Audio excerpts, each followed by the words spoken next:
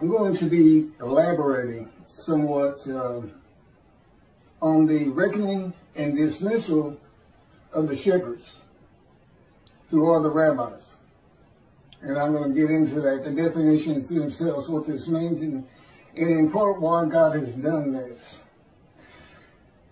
One thing I want to make emphatically clear, since I hadn't heard one word from a rabbi, and I'm quite certain, as a group, maybe not all, as a group, they had no idea there'd be a reckoning and a dismissal by God. They would not enter the scroll of remembrance, which means they don't see God's heaven for the Jewish people, which is something you do not want to miss. Because they just talk about the Messianic era. All of a sudden, Moshiach perfects the world. Everybody loves the Jew and exalts him in the world. The world speaking Hebrew. And the sole existence of mankind becomes to know God. Nations love nations. Things that simply cannot happen. And what do they leave out? How about God might hurl your glory to the ground or utter destruction if you don't recognize Elijah? You know, you're praying for Moshiach every day. One, you don't know you're about to get dismissed when he comes. And two, you completely ignore utter destruction if Elijah is not recognized. He clears the way for the building of the temple, which is God's purpose that might prosper. Don't build it, utter destruction will come someday. Build it, and you will never be defeated and dispersed again. Who should you be looking for? I mean, what does David do? He brings the reckoning and dismissal of the shepherds, the rabbis. That's what David does primarily. And with him comes God's grant of a covenant of friendship, which differs markedly. It absolutely refutes a Messianic era. God says things like, there'll be a planting of renown when I come with Moshiach. You will no longer be the taunts of nations. That tells you one thing. The nations aren't exalting you. You're just not being taunted. Why? God's in his temple again. And they're not quite sure if it's true or not. For the most part, that would be the majority. And of course, the covenant of friendship. Well, that is the covenant of friendship. No longer dispersed. You will not be defeated, dispersed. The temple in your midst. The world will know God sanctifies Israel. That's what you get. You don't get perfection throughout the world. You don't get exalted throughout the world. If that's what God had intended, this is where he did written it. In the covenant of friendship. It absolutely refutes it. You got utter destruction. Malachi 3. You got your glory hurled to the ground. Your power. If you don't assist God in recognizing me. That's what it says. He's saying, you know, who is this coming from? Adament, Gentile lands, Christianity. Who's this? You know, the people's no listen to him, and he's not happy about it, and he says it, I think it's verse 3, could be, he's stunned that he's not getting a response. Particularly, and I know why now, the mountain of evidence that has been presented to the Jewish people on these videos cannot be surpassed by any other man to come. I'm either him or he ain't coming. Which is it? God said he was coming. God's righteous servant. What was David? A servant who was righteous. Who was Elijah? Servant who was righteous. Who was Moses? Servant who was righteous. Who else? Who we missing? God's righteous servant. One description, 4 righteous servants. I am all 4 men. I just reposted it again. I have a verse-by-verse commentary solely showing how I and my life fits Isaiah 53 and explaining it. Explaining what he was wounded for our sins means. No man has ever been able to do that before me. Certainly not Toby a singer with his absurdity. An absolute absurdity. 6 million Jews die and then a ram guilt offering. That's not even all of Israel. That's about 1/3 of Israel at the time. Nobody got long life. It looks like Hitler's the one who made the sacrifice, and he didn't get long life. No one is made righteous because of it. It's an absurdity. Okay, he couldn't come close to interpreting the true meaning and the way to make this understandable. Isaiah 53 is in large part a snare. Okay, God knew the Gentiles were going to take your book one way or another. And he set them up. He set them up for the day of the Lord, and he set up the rabbis too. He knew you were going to be practicing a Messianic era. All of these are proof, as I straighten all this out, putting forth what he wants Judaism to be. This is what God wants Judaism to be. Not what Rambam wants it to be. He doesn't even want the entire world to be simply to know God. It's not what he wants. Primarily, God, what are you doing? What are you doing? I'm creating a new heaven, he says that first, and a new earth. What's new about the heaven you're creating? What changes? I'm going to have a new host of angels, the angels of Israel. And I want every Jewish, all of my children to go through the same thing they've all had to go through. Anti-Semitism, racism, bigotry, having to survive on a planet that simply does not like them. That's what he's looking for. That's the angels of Israel. You got your own unique personality. 613 laws. Okay, about 200 of them were animal sacrifice, and that was done away with by his prophet. God said, I don't want your animals anymore. Yet Toby Singer thinks he wants a human being. You're not supposed to add to or take away anything from the Torah. And when you see you're about to do it, you better ask yourself, where am I wrong? Where am I wrong to add a human being, much less 6 million of them? And, you know, let's go on Christian. That's what they did. Let's put a human being in an unblemished land and we'll be sin free. I don't know what your guilt offering did for the for the Jewish people who become the righteous servant. No, the righteous servant is for the day of the Lord. He has to have a Moses, a representative. It could be an Elijah or a David. But he's got to have a man. Okay? I fit it to the T. My Isaiah 53 has been out there for over 2 years. And I get nothing. Don't tell me these people like Tovia and Jews for Judaism haven't heard some rumblings. I can't say exactly what. God doesn't tell me things like that. He'll never tell me what another person's thinking. He won't tell me anything to happen in the future. If I can't find out an answer of my own, then I don't find it. They don't give it to me. You know. But,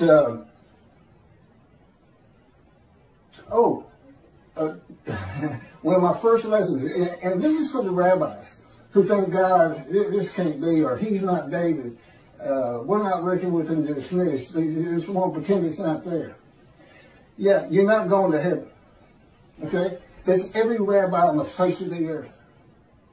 I would include religious leaders. Matter of fact, if I had my way, and I don't, I'd include the government because they're leaders. But let's get to this first. Because y'all don't know God like I know God. I've been with him for 13 years in a fire of refinement, punishment, chastisement, maltreatment, crushing, bruising, wounding. And it is constant and incessant. I will say this, I couldn't see it for about 5 years, but it has changed me. I am such a different man today than I was. When this thing started, I was no more capable of handling the tasks that are before me, since it's clearing the way for the building of the third temple, just talking in front of people. I was a lawyer, but I was a book lawyer. I didn't like talking in front of people. Matter of fact, I can't remember a time I ever had. I wasn't sociable. I was a loner. All that's different now with God in me. The Spirit of God, you know, I'm in my spirit, and my spirit's in me. Guess what? God's in his spirit's in him. It's the same thing. And his spirit is an angel of his presence. He made an angel, created an entity, a person in existence with emotions. And for his body, he did not give him human form and wings. No, His body is the Spirit of God. So if God comes to you, or the angel of the Lord comes to you, you are, for that time, a man of divine being. Now, the man who wrestled with Jacob, that's just, God just saw a fellow near Jacob, woke him up, told him, I'm the God of this land, Abraham, Isaac, and Jacob. I have something for you to do. And it's all to do with God. It's instant. You know who he is. There's no, huh? Who's this? There's none of that. You say, okay, let's go. I'm ready. What we doing? He's a man of divine beings, but he was just one nothing. So he didn't go through much of a fire refinement, if any. I mean, he had to wrestle all night. But God does this with all of his prophets. It's just the way it changes. It's like, you know, he has to break our will. And he can't have me snapping at people. I was known as a fighter. And, you know, if you said something to me that I didn't like, I didn't respond verbally to you. I just hit you. I just laid into you. Fight's on. Nobody talks to me like that. That's how I was. And that's, God said, this was taking so long. Because it's got, the last 3 years have been the worst out of 13. Going on 14 now. It's, you know, as he says, it just takes more to get the response out of you, the small change I want out of you. And I'll tell you, I'm ready. I am flat out ready. And what if there's a problem with your people? They don't know who you are. When you say utter destruction is coming, you're not fooling around. Here's what, you know, you kind of get one personality of God in the Hebrew Bible. You know, it's not far-ranging. But what he showed me is based on the following. This is one of the first lessons he gave me. And anybody can look at this. I don't have my glasses on. I'll get through it the best I can. But this is the chapter that leads to the purpose of the Temple Mount. And it's 2 Samuel chapter 24, verse 1. The anger of the Lord arose.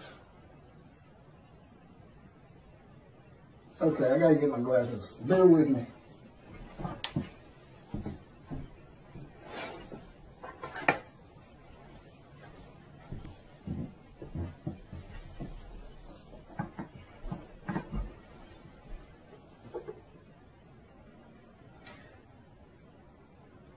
The anger of the Lord again flared up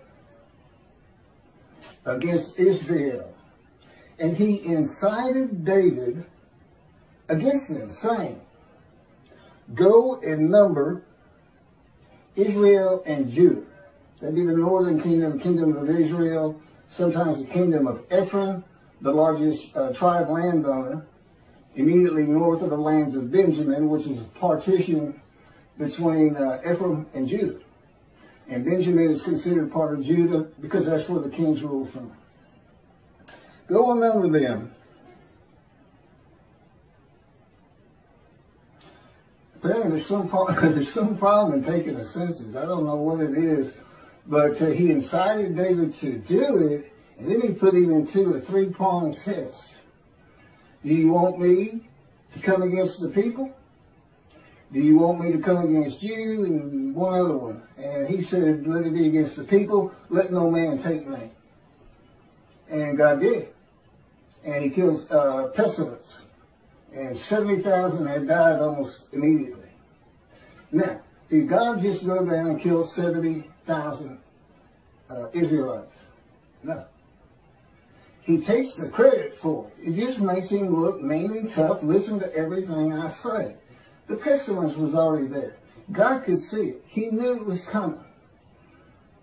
And he does this a lot. He says, I will come with utter destruction. No, his creation is going to utterly destroy Israel. I would suggest, he won't tell me, I would suggest we're talking nuclear bombs from Iran right now. Someday. And they'll do it. They will do it if they get it. In any event, that's how. Oh, and it's interesting, the numbers are different. The census numbers are a little bit different from what I'm about to read in 1 Chronicles.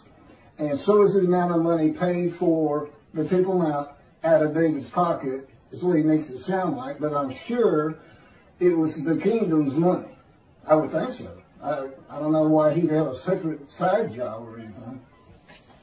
If you'll turn to 1 Chronicles, chapter 21, it's the same story.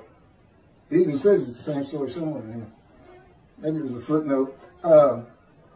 Satan arose against Israel and incited David to number Israel.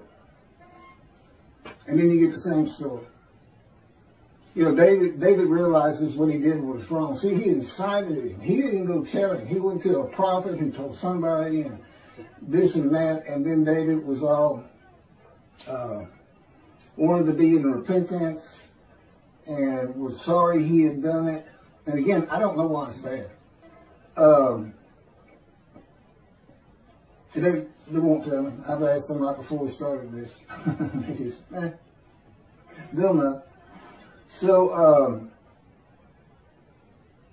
what do we have here? Satan incited David, and God incited David in the book of the prophets, and in the writings, it's Satan. First of all, Satan doesn't exist. Judaism doesn't believe in hell, and they shouldn't. There is no hell. God's got, you know, if you don't heed and revere him, if you sin all the time, he just doesn't pay attention to you. He knows his creation. He knows what humanity does. He knows what humans are. He knows there's no stopping that. And, I don't know, you might say, didn't he got a special place for Hitler? And answer, he tells me no. I don't think about him. He doesn't mean anything to me. But why is that in here? You would want to say, well, if I had to go either way, I say 1 Samuel is who you go with, because that's the book of the prophets. And I agree with that, except God wrote this whole book. He had a whole thing written. It's not just Torah. Don't forget that. It's not just the Torah dictated to Moses. If you, the book of Ezekiel, just as soon as Ezekiel wrote it. Might not be the case, might not be all of it, but, you know, just go with that. Whoever the main character is, they wrote it for God, because if he's talking to you, and he's going to be with you quite a while, like in writing one of these big books with 70 chapters, you're going through the fire of refinement. Moses went through the fire of refinement. You know how you know? Because it breaks your will. It makes you humble. It takes anger out of you that you used to not be able to control. We started with Moses. He killed a man. He was so angry. He was getting into fights. Then he runs away. He doesn't account for himself. He doesn't ask Pharaoh he doesn't repent. He runs away. He doesn't take account for his own actions. Not a good person. At the end of his life, it is said in the Bible, Moses was the most humble man on earth. And God said, Keith, I put that in there primarily for you. So you would understand you're not the only one that's ever gone through this. He says, you're tops. I mean, you're 4 prophets in one. Moses would be number 2 as far as the severity. But it took a man with that kind of anger. And Ezekiel had that kind of anger. He said, I wanted a spirit seized me, and I went in bitterness and the fury of my spirit in the hand of God. He's in the hand of God, but he's bitter and furious. I know the feeling. That's the fire of refinement. That is the key to understanding Isaiah 53 and those words. A man is wounded, chastised, brushed, crude, bruised, maltreated, so that I can go to those who are suffering guilt for sin and have the ability to make them understand God is here. Go to Judaism. Be observant. Stop sinning. Your guilt will go away. I offered myself to go through the fire of refinement so that I could remove your guilt. That's what it's all about. That's the first 6 verses, the witnesses. Wounded for our sins, bruised for this, crushed for this. Okay? And it's just for me to be prepared. Now, he didn't even ask Ezekiel. He didn't have to ask me. You don't say no to him. He's God. You don't say no. You say, okay. I've said, okay, 1,000,000 times, I believe. But, so to explain this, God says, just imagine a scale with the finest, goodest, nicest, kind, merciful person you could ever meet. And down here, put Satan, the meanest, most vile, brutal, doesn't care about your pain. And he can go all through it. Okay? He literally decides what emotions he's going to have. Now, I'm in the fire of refinement, and I call this the black hat, this the white hat.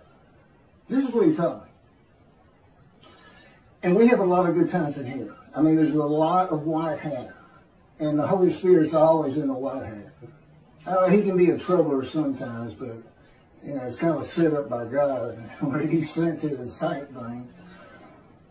And then the black hat.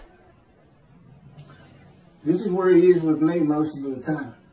The fire of refinement. But we get over here. We get over here. The point is, he's not just listen to what I say, or I'll put a pestilence on you. If you don't stop sinning, I'm going to exile you. I'm going to take your temple. That would be someone over here. Not necessarily to Satan, but he said that's why that was written that way. So I can tell you about it. But he's really, I mean, when he's flat out in the middle, I just love that personality. It just does me well. So he wants me to tell the Jewish people about him. And my story, there's a lot I can't get into. I mean, he told me two things right off the bat. One, I don't care about your pain. And there's nothing I won't do to get you ready. There's no low I won't sink to. I will lie to you. And yeah, I know it says God doesn't lie. In the fire of refinement, he does anything to incite me. That would come under chastisement. Wounding, slamming me to the ground. He's broken my chin open 2 or 3 times. Cracked my skull. I got a nerve that's bad. Black eyes, skin off my face. That's wounding. And you ask yourself, what is this really doing to change me? But it eventually does. I still don't understand it. I told him I never understand it. But indeed it's working. So for the rabbis, if you think by ignoring me with the amount of evidence God has put before you, I mean, he planned this entire book before he made creation and selected his chosen. The entirety of it. That's why you only see angel of his presence and Holy Spirit one time. Judaism says Holy Spirit is not a person. There's plenty of evidence in the scripture that he is, and I can tell you personally he is. And he's a great little person too.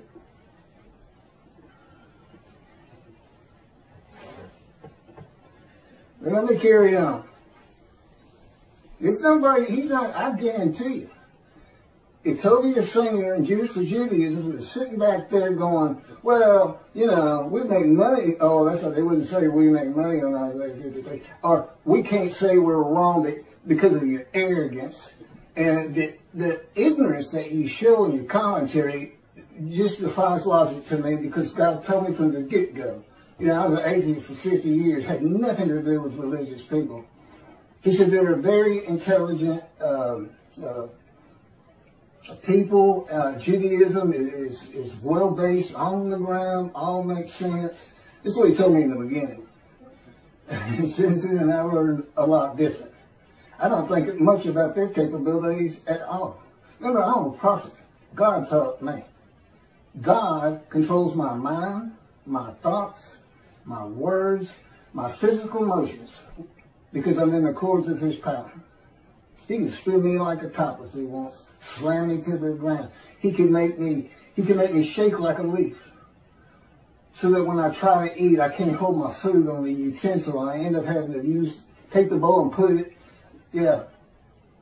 just embarrass you. I think you're really humiliating me. It is maltreatment, but I can tell you I sure don't like you doing it.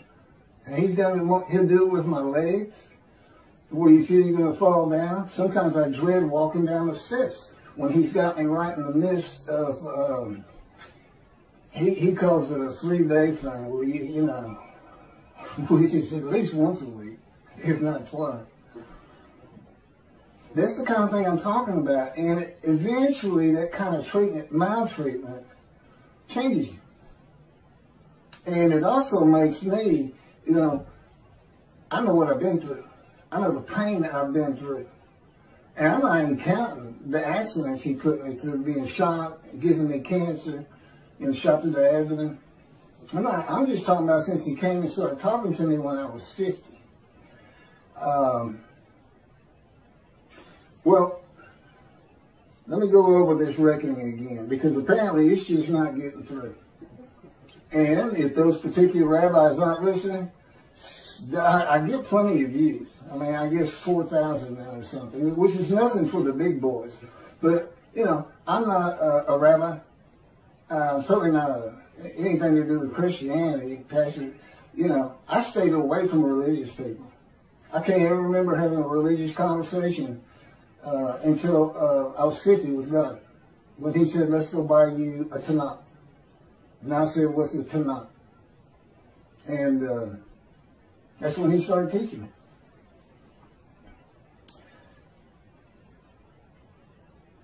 Thus said, apparently this, I don't know the answer to this. I'd love to hear it. Why don't you know about this? Thus said the Lord God, I am going to deal with the shepherds. I will demand a reckoning of them for my flock, and I will dismiss them from tending the flock. Then I will appoint a single shepherd over them to tend them. He shall be a shepherd to them. I, the Lord, will be their God. My servant David shall be a ruler among them. Not a king ruling over them, among them. In the Mishnah Torah, Brandman's got 2 chapters on King David, and he's making every bit of it up. He's thinking, what would the Davidic dynasty be like today? And off he goes. None of it's in the Bible. None of it. King Moshiach will study Torah all the day and all the night. No, he doesn't. Not even close. I said, they got the Torah down. I don't need to, I know enough about it. It's not like I haven't read it, but it's not like the prophets, and to some extent the writings.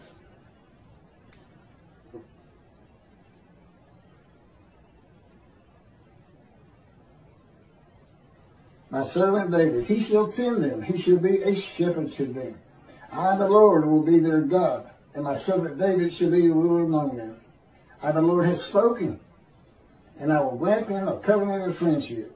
Again, it is so far removed from the Messianic era. Why don't the rabbis recognize that?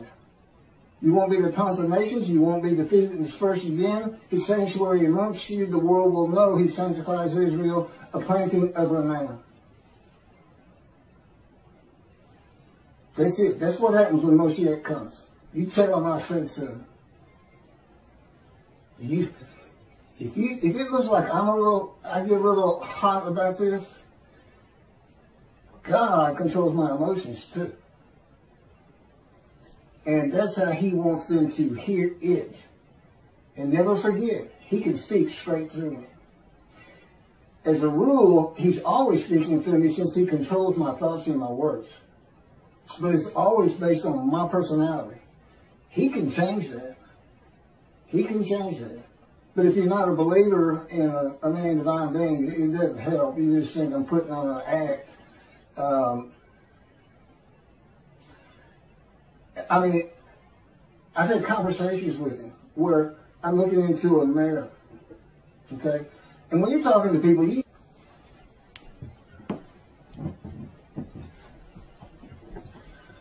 You know what your demeanor is. You know what you're sounding like and what you look like. And I'm looking at a mirror, and again, according to His power on me, I literally had a conversation with Him, and I'm looking in the mirror, and that's not who I am in that moment, and it's not what I sound like. And this is just my lessons. I have lessons all day long, and I have for 13 years. I mean, He's doing something with me all the time.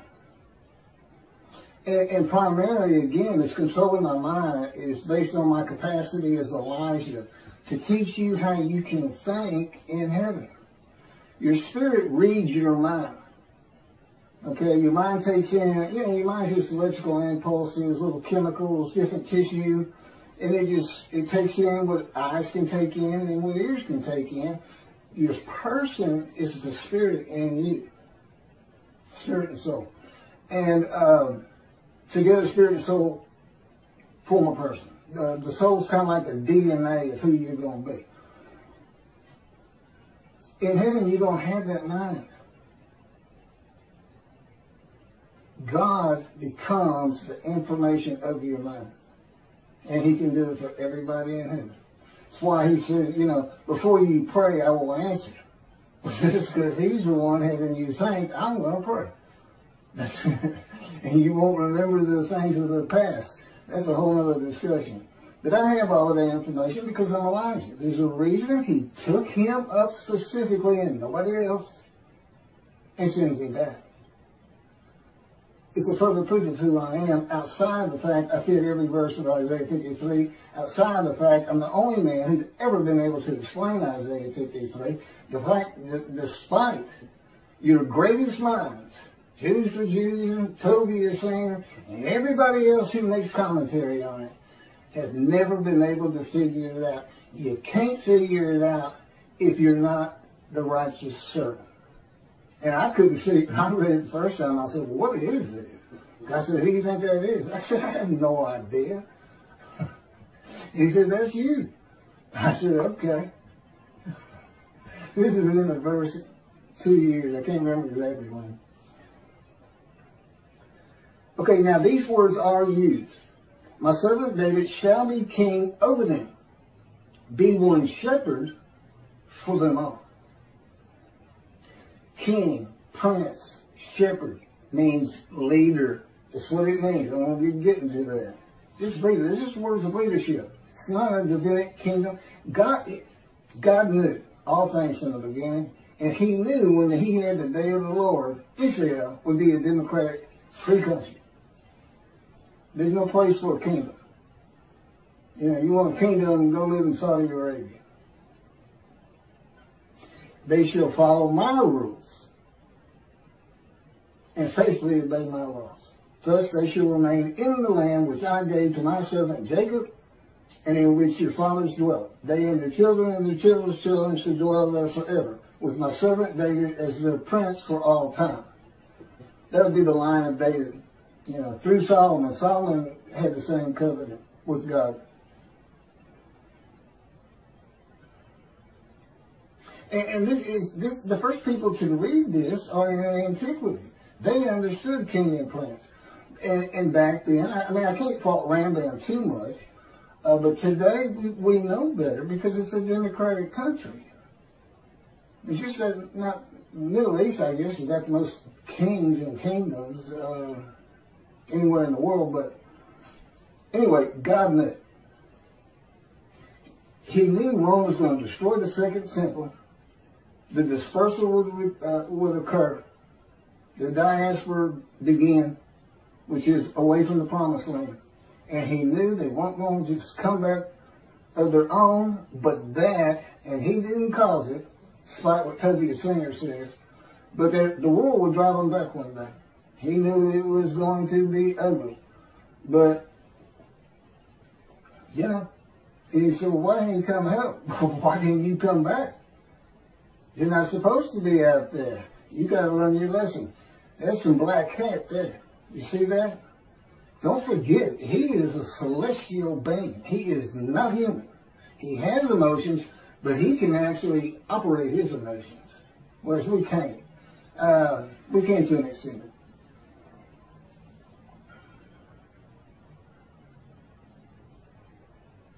Okay, in today's world, with so many synagogues and people of Israel, the best interpretation of this dismissal is that will be a leader of God's flock to tend them and be a ruler among them. Like a rabbi, a person with knowledge, a teacher. But I'm not getting ordained or anything.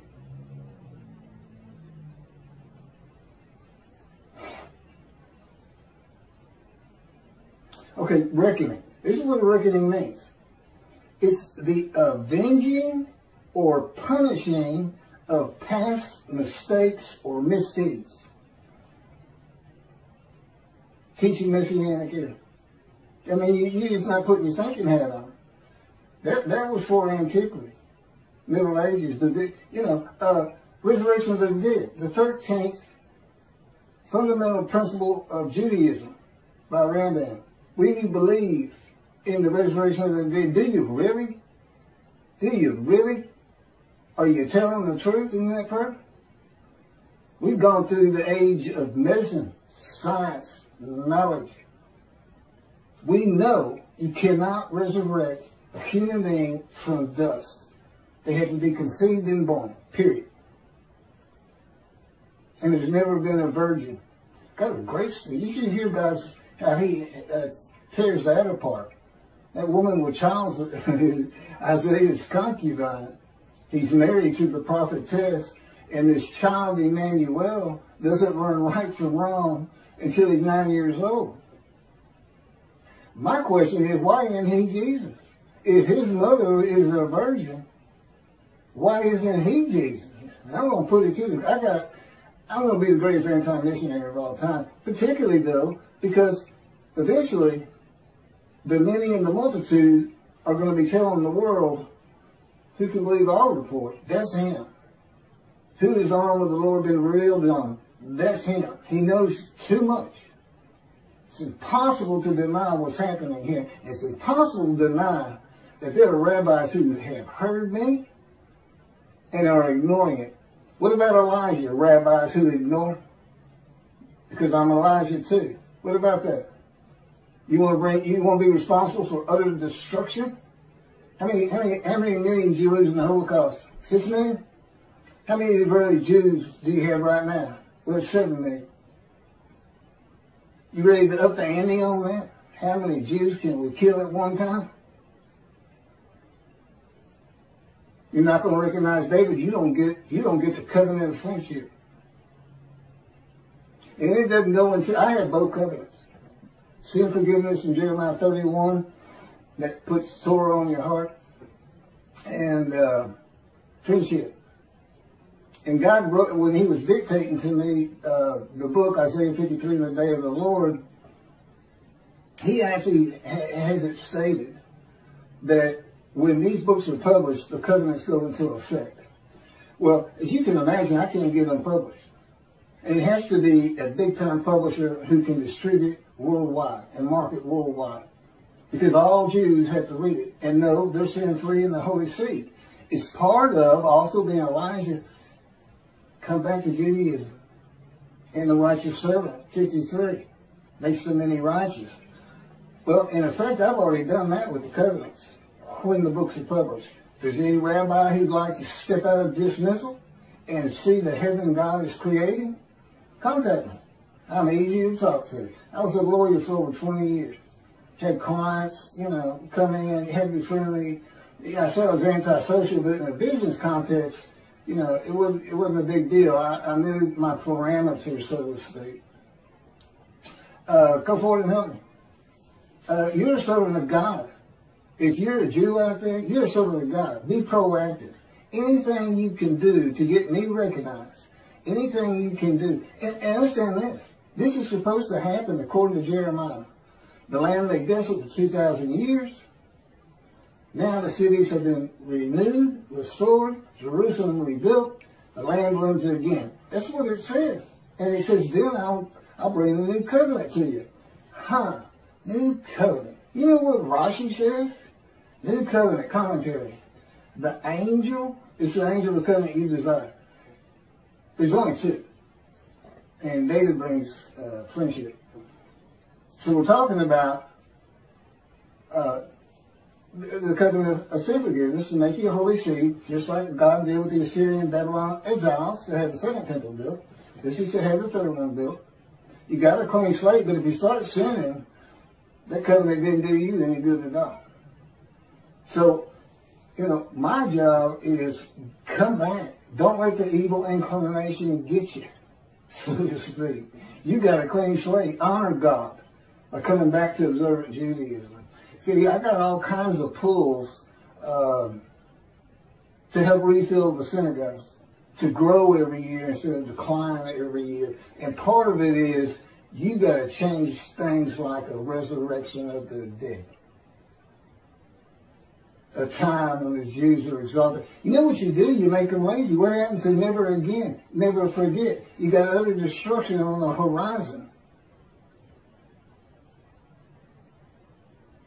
I have no idea when God might just say, that's it. I've given them enough. They won't respond. I'm leaving. And utter destruction will come to them. You never know. Y'all are servants. His servants. You're not the righteous servant, as Tobias Singer and Jews for Judaism, Michael Skoback, and whoever actually did the commentary, that absurdity they both put out there. Michael Skoback bases his whole commentary on an exaltation of the world of the Jew, the Messianic era. His whole commentary is based on something that will never happen. Never. These are religious people. I don't know how they do it. I believe in it. I believe in the resurrection. Oh, you believe in millions and millions and millions of people suddenly appearing in Israel? Who's going to feed them? Who's going to put food on the table for them? Hey, guess what? You're going to have slave Israelites from Egypt.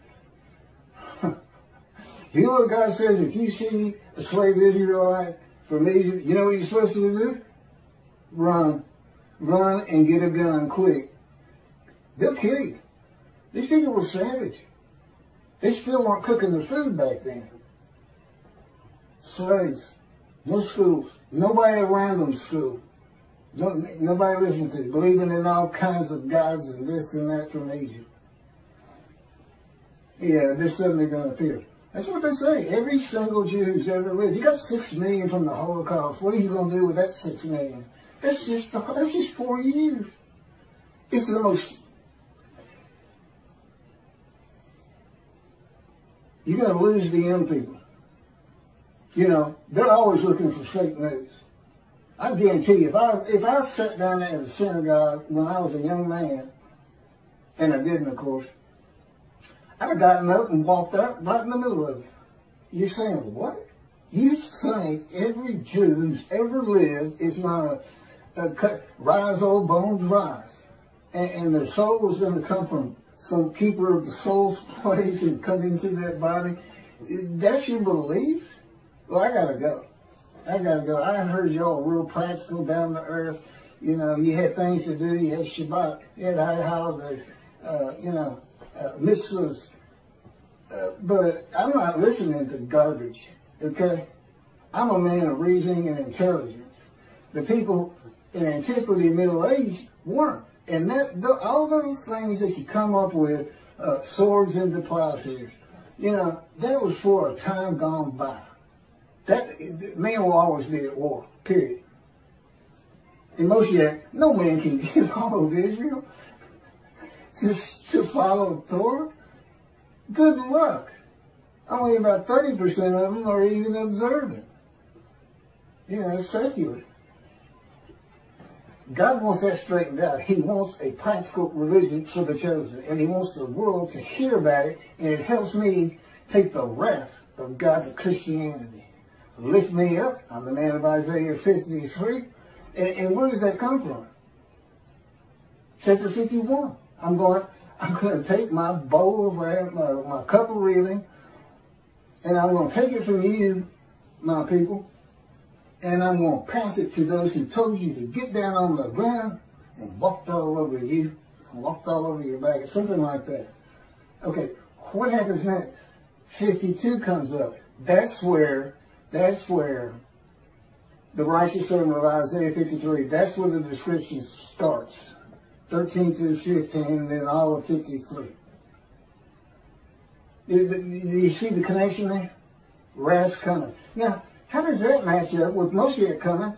And a Messianic era occurs. And there's a resurrection of the dead, which is a proof of who I am. Where's God's vengeance? Where's the doom upon the nation in Psalms 149, in Psalm 149, ending in 150 with an exaltation of the Lord, which you can think of as, we're building the temple again. And by the way, it doesn't have to be on the Temple Mount. It's got to be on Mount Zion. Two things. One, it's not big enough for what God wants. He'll give me the plans when necessary. It's kind of like, getting the plans for the tenant meetings or, anything. He'll give it to me. I give it to the right people. But they got to recognize who I am. You believe in the Messianic era, but you rabbis, God's got to force your hand. That's what this is about. He's forcing your hand. And he's putting the destruction of Israel on your shoulders. And I'm not going to stop talking about it. And how you ignore me. You can't find greater, just because it's not your faith. He says he's not a resurrection of the dead. I can't listen to him. I've never heard of the reckoning and dismissal. They're arrogant and they're ignorant. To me. Now, in regular society, they're real intelligent people. They can fool the flock, who are just aimless sheep. They can't fool me, because God's in me. He won't let it happen. And so I can incite them. You tell either one of them, if they want to debate, don't call your singer who says he'll debate anybody on 53. You tell him I'm ready. You tell him I'm ready. And he better take some sedatives before we get there, because I will incite him. I will arouse him with my words. And you wait till I start getting hold of the Christians. If you've been reading the details and watching my videos, you see I've got some powerful things to tell them, and I will not hold back. Remember, I'm not the most humble man in the world yet. This is the kind of person Moses and Ezekiel was.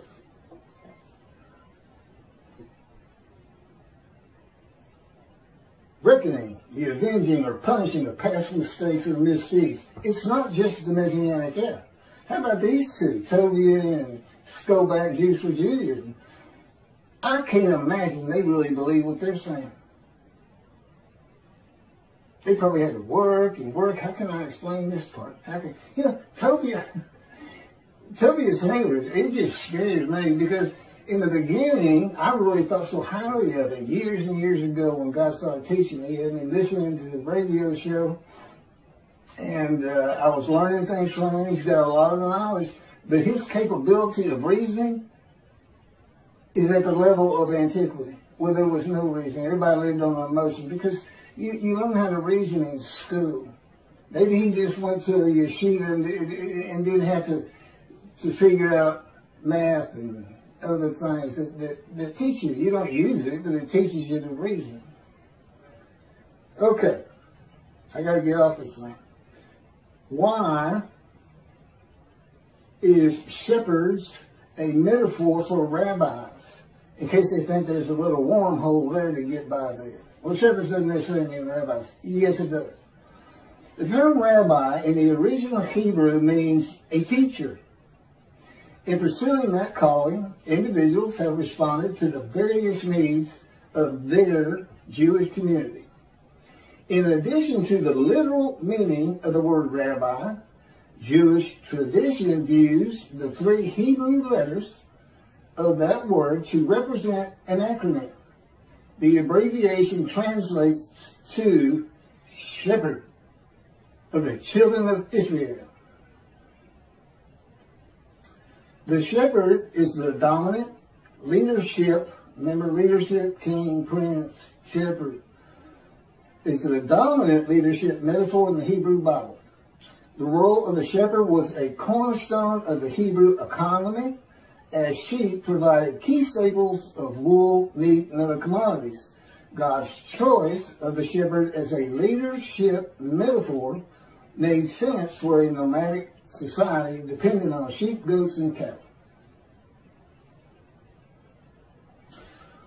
Okay, the question, why all of the rabbis, even those without flocks, those who don't say anything about a Messianic era, still part of the religion they call their own? God is not pleased with the teaching of the rabbis of the day of the Lord, which is none, and their reliance on the opinions and commentaries of the sages and rabbis from the ancient age and Middle Ages. There are many inconsistencies and errors in what the sages and rabbis say and what the scripture says, and of course, they had not gone through the age of science, medicine, knowledge, communication with the internet. There's a whole different group of people. You got to know how to read the Bible. Talmud, Jews for Judaism. It's written first for antiquity in the Middle Ages. There's things in there just for them. There's plenty for the day of the Lord. And never again, never forget what the world will do to you if you don't heed God's prophet. They won't do to you point. Even if there's no prophet, and particularly if there's a prophet, because God is performing this video, God himself. And I'm sure that's a strange concept to them. They don't know. And that's why they're so arrogant. And just remember what God says he's going to do to the Christians. I will pull you down from your cliff dwellings for your arrogance. Yeah, he doesn't care for arrogance. He doesn't care for it a bit. He doesn't care for people who ignore his prophet. Remember, when I say you don't care, you say, oh, God cares about everybody, loves everybody. You haven't lived with him and gone through the fire of refinement. I feel like he absolutely hates me a good deal of the time. Because I feel unready. I go, why? How much more can you change me? And it's like, are you the most humble man on earth? Yeah, he can be funny. I shouldn't laugh and give him, the okay on that. It was kind of funny. That may have been the Holy Spirit. God says the anointed one is the shepherd, king, and prince of the flock, not of the promised land and all his people and perfecting the world. Rambam removes God's word and replaces it with Rambam's word. The anointed one is the king of the lands and people and will have a kingdom basically ruling the world. That's what it sounds like.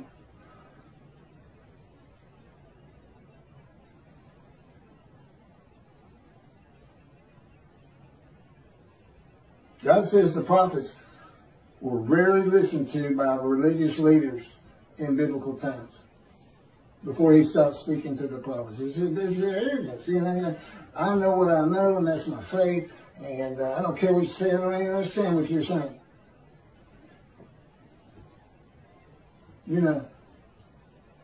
I think the Christians got a lot on that. Don't stand on the corner. I don't know.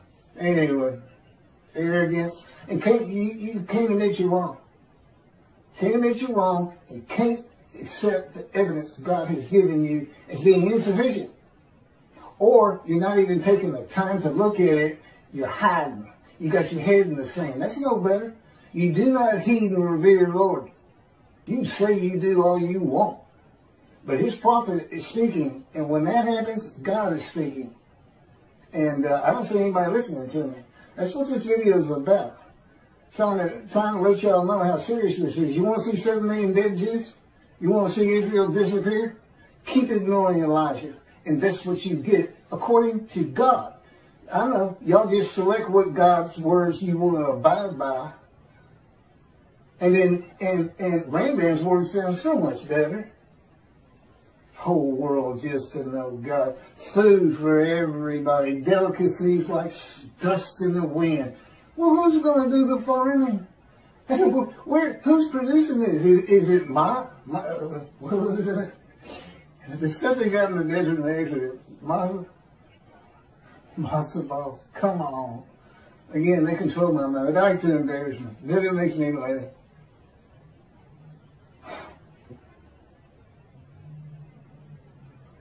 Okay, all this comes from God, by the way.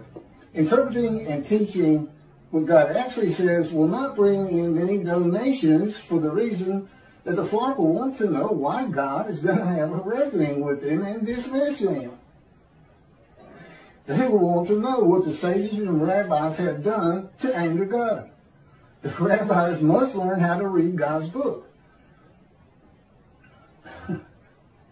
the Hebrew Bible.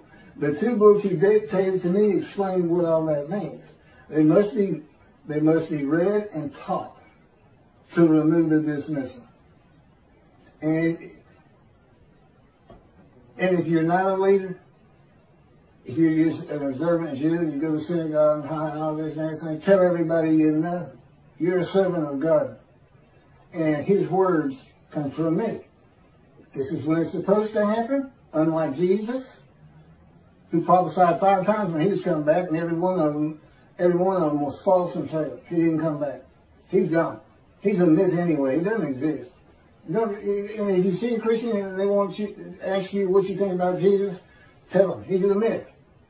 Don't tell them, oh yeah, well, he was fine. I hear this all the time. He was a fine Jewish, learned man, but I don't believe that he died for my sins. No, don't do that. He's a myth. He's not real. God has an excellent argument on that is put together in the book, and it's also on videos. It has to do with the scenes of the Dead Sea Scrolls.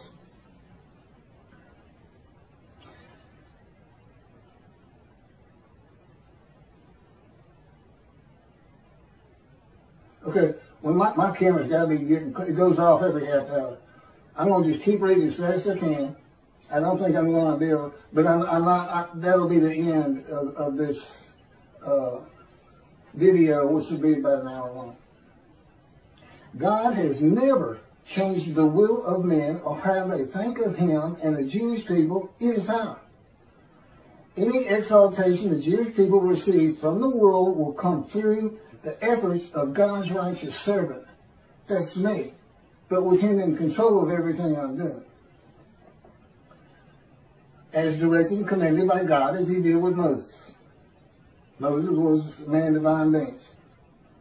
I am God's servant David, the only shepherd of the flock God recognizes, and my unwritten purpose. We know what the written ones are. Go see what Elijah's clearing the way, recounseling families back with Judaism, God's righteous servant, making the name righteous.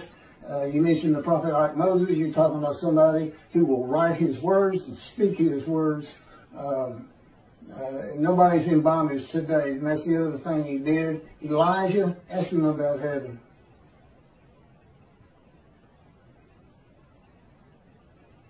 And my unwritten purpose is to teach the matters of the two books he dictated to me, to tell my stories of living with God and the angel of his presence, the Holy Spirit, what it is like to become a man in divine beings, a host of the Lord's host.